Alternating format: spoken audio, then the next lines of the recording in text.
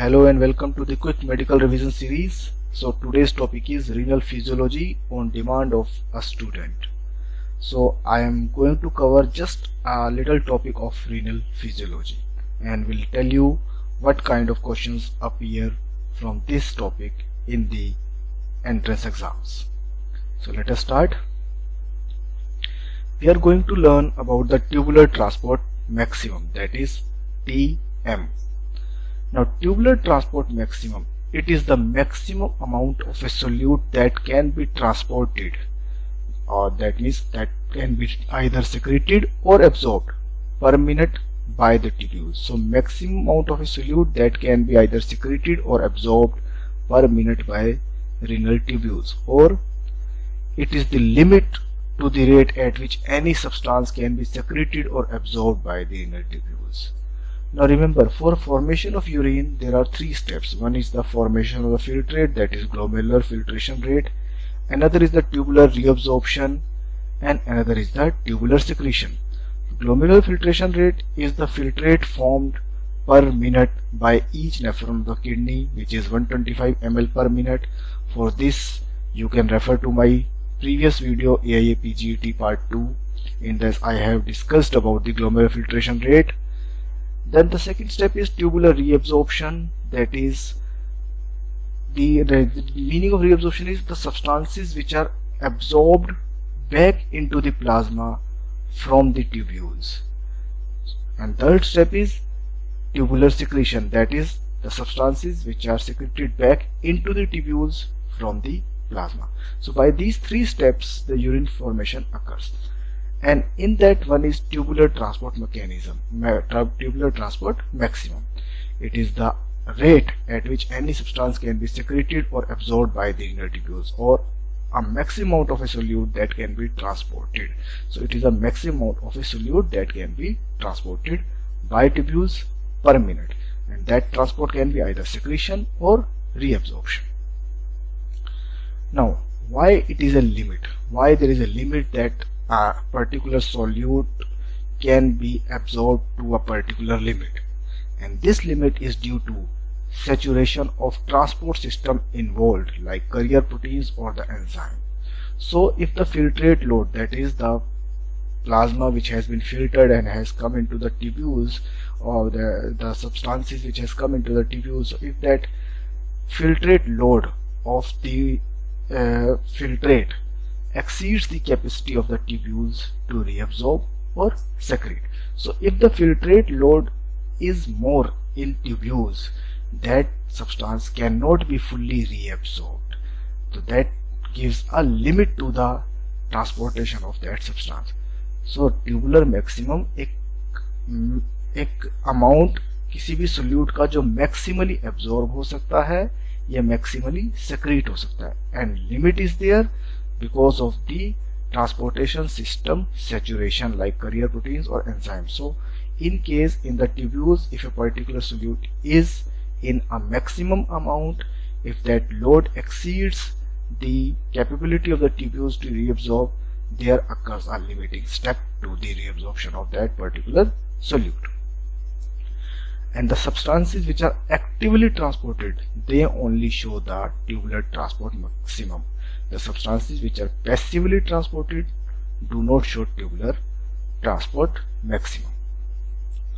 Now let us make it clear by an example of a glucose. In an adult human being, the transport maximum for a glucose is 375 milligram per minute.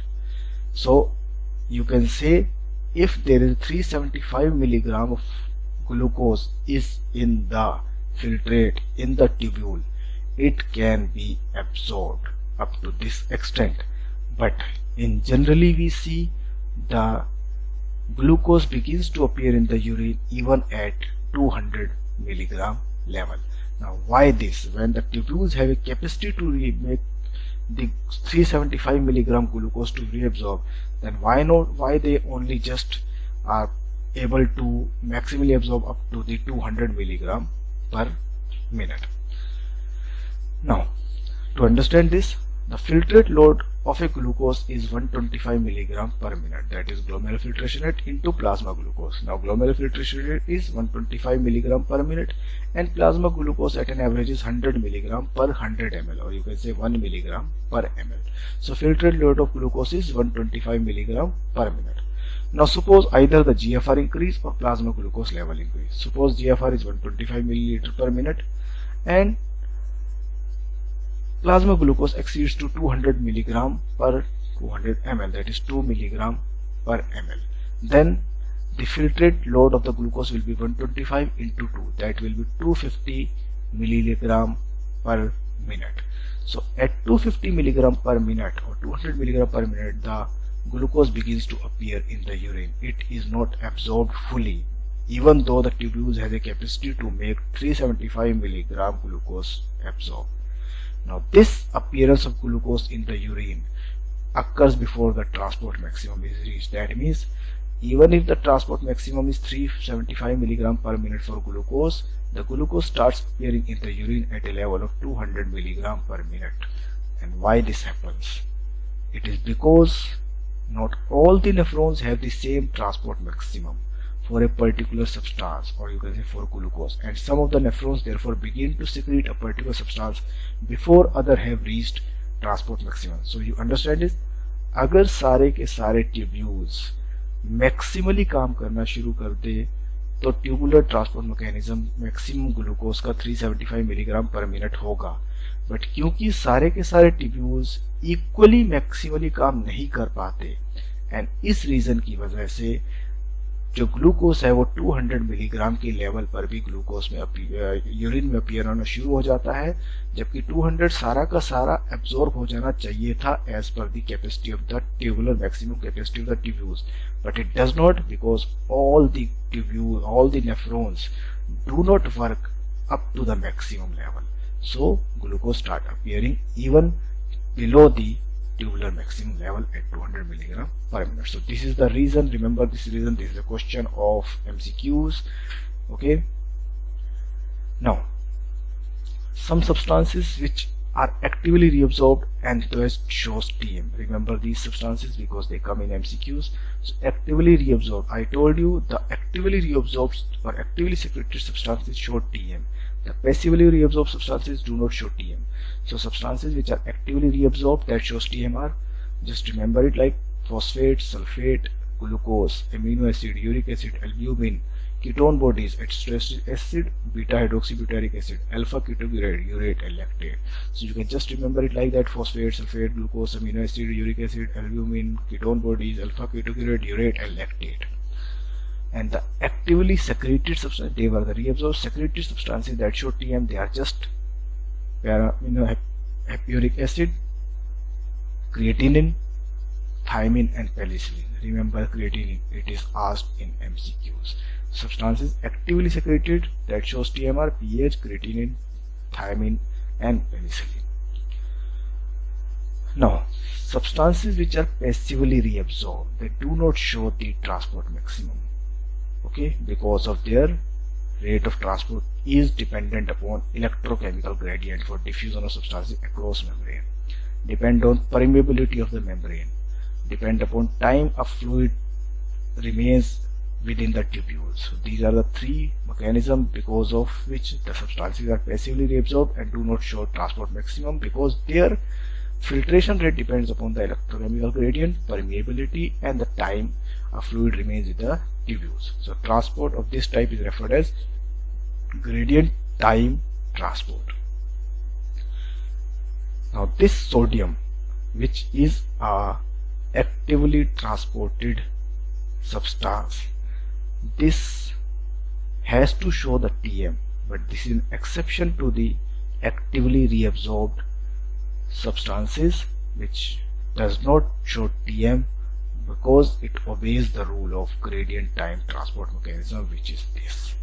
So sodium, even though actively transported soluble substance, it does not show TM, rather because it obeys the gradient time transport principle. Remember this for MCQ. Now some more information the substances which are absorbed from different parts of the nephron and substances which are secreted into the different part of the nephron. This is the diagram for your easy remembrance. Now, substances reabsorbed from the proximal convoluted tubules: sodium, chloride, HCO3, water and urea. Remember, these 5 substances are not 100% reabsorbed from PCT. They are 70 to 80% reabsorbed: sodium, chlorine, HCO3, water and urea. While the potassium, hypophosphate, amino acid, glucose, they are 100% reabsorbed: potassium, hypophosphate, amino acid and glucose. So these are the substances which are reabsorbed from the PCT. Now from loop of Henle we have the sodium and chloride only which are reabsorbed, and from DCT we have sodium, calcium, HCO3 and water. 4 substances. From loop of Henle, sodium and chloride; from DCT, sodium, calcium, HCO3 and water. And all other substances you can just think of: sodium, chloride, potassium, hypophosphate, urea, water, amino acid, glucose. They are all reabsorbed from the PCT. Now substances which are secreted in the tubules, they are in PCT, potassium and ammonia. In DCT we have the potassium, so we have the potassium in PCT and DCT, H positive ion in PCT, DCT and collecting tubules, ammonia in PCT, and urea in the loop of Henle is secreted. Okay, so these are the substances which are reabsorbed and secreted. Now, earlier we learned substances which show TM and are actively reabsorbed. Now we are just learning substances which are actively reabsorbed. These all substances show TM also, except the sodium. We have sodium, calcium, potassium, phosphate, sulfate, bicarbonate, glucose, amino acid, uric acid, ketone bodies, alpha ketoglutarate, urate, lactose, lactate. These all are which you can think easily. They are all actively reabsorbed and show TM except sodium. The substances which are passively reabsorbed and thus they do not show TM are chloride, urea and water. Remember this. And some tip for an MCQs: ADH causes facultative reabsorption of water from DCT and CD, so it does not cause obligative reabsorption, it causes the facultative reabsorption of water. Inulin clearance is a part of glomerular function rates, or you can say kidney function test, which is equal to glomerular filtration rate, which is equal to 125 milliliter per minute. Now some MCQs which are generally asked on this topic. Number 1, which substance is actively transported by tubular cells but does not show TM? I told you it is sodium, because sodium does not obey TM, rather it obeys electrochemical time gradient. I told you though. So albumin, glucose and uric acid, they are actively transported and show TM. Which of these has no TM value? They should be passively reabsorbed substances, and out of these passively reabsorbed substances, urea, albumin, ketone body, glucose, phosphate, they are actively reabsorbed except the urea. You can see here urea is passively reabsorbed and it will not show TM. Question 3. High threshold substances: uric acid, urea, glucose, creatine. Remember, glucose is the high threshold substance. It has a threshold of 375 milligram per minute. Tubular maximum for kidney in practice actually less than calculated value. Why? I told you it is because of the, like in glucose example we learned that glucose maximum has a tubular maximum 375, while it appears at a threshold level of 200. Why? Because all the nephrons do not work up to a maximum extent maximally. So answer here is different neurons have different transport mechanism, depend on GFR, on RBF or BP. Different nephrons have different transport mechanism, or they do not work up to their maximum capacity. They work in a different way with different transport maximum. So answer is A. Transport maximum means maximum reabsorption and secretion, maximum amount of glomerular filtration rate, substances cleared from plasma, amount of toxic substance. Easy. The answer has to be maximum reabsorption and secretion. So these are the questions which I have selected from where past MCQs or previous papers MCQs, and go through the topic once again, which is not clear. If just post me the comments. So thank you so much. Have a nice day. Learn the topic and give your comments. Thank you so much.